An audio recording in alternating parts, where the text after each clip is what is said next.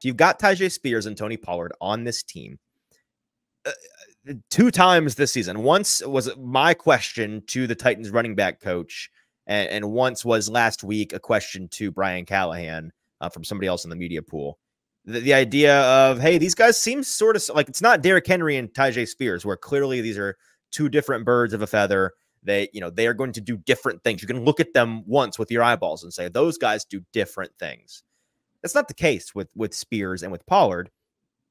So are they going to be super similar play styles? Are they going to be utilized in different ways? Is it going to be a true split? What's the receiving versus rushing? What's the plan, at least with these 2 guys? I'm going to give you what I think they want to do, JT, and you can either agree or disagree and give your thoughts. I think they are going to utilize Pollard more in the traditional running back role and Spears more in the change of pace, scat back, out of the backfield receiver role. Now, that's not to say that I don't think they're going to hand the ball off to Spears. I do.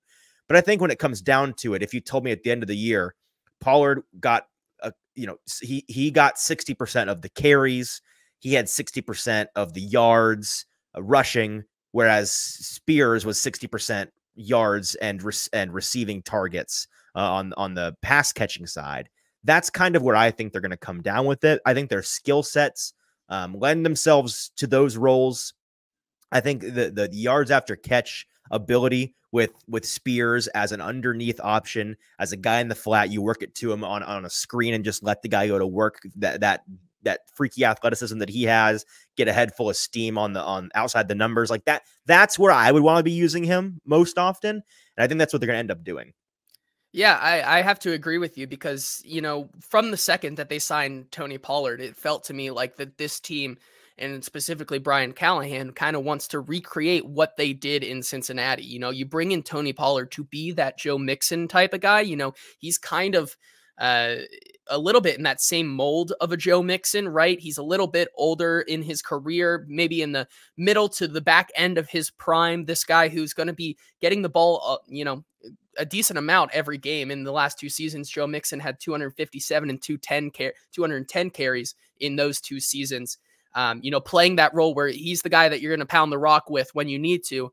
And then you have the guy who is that change of pace in Cincinnati over the last 2 years. In 2022, it was Tyjae P. and in 2023 was the electric lightning bolt of Chase Brown.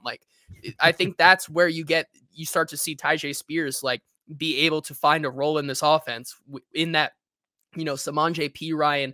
Chase Brown role in 2022, where Tyjae P. played every game. He had 95 carries for 394 yards and 2 touchdowns as well in that season. So I could see definitely him fitting into that type of role, except probably on steroids because of how good Tyjae Spears is and how much they should definitely utilize him in this offense.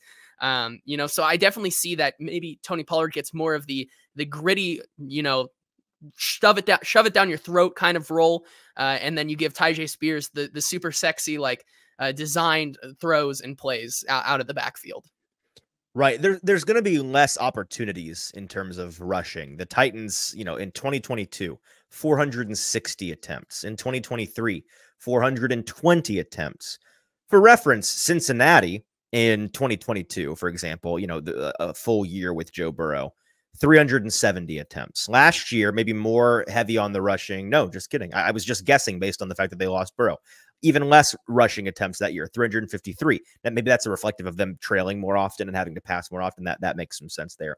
The point being, I think the 350 to 370 range in terms of total handoffs this season is where they're going to be residing. And so it makes for an interesting comparison when you try to look at what Tony Pollard is going to be. The last 2 years in Dallas, he puts up 1,000 yards in each. But that was him as the main, the bell cow guy, primarily the main guy.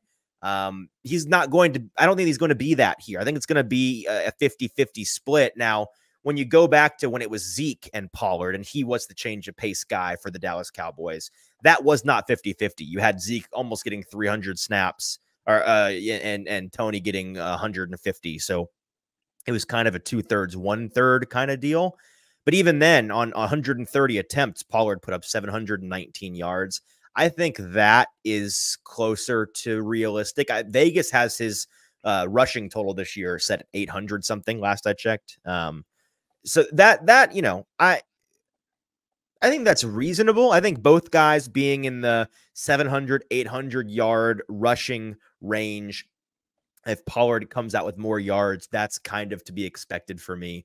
Last year, just to look at what Tyjae did, 100 rushing attempts, 450 yards, and then receiving wise, 50 receptions for almost 400 yards. So the you know, 2 times as many handoffs, but almost the same in terms of total yardage.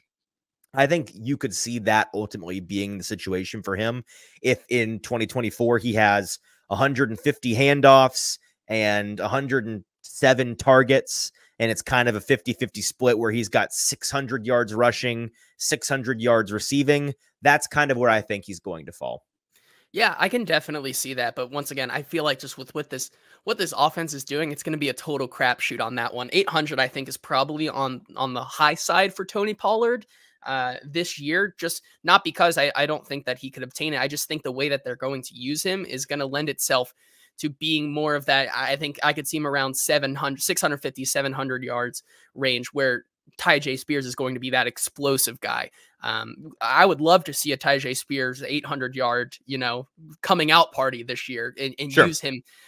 We saw those flashes in almost every game last year for Tyjae Spears. If we can see him more consistently, I have no doubt that he can definitely get there. Hey, you made it to the end of the video. Thanks for that. Want more of the latest from the Hot Read podcast? Subscribe to the channel right below. And follow us on Twitter, TikTok, and Instagram at Hot Read Pod for even more segments, clips, and announcements.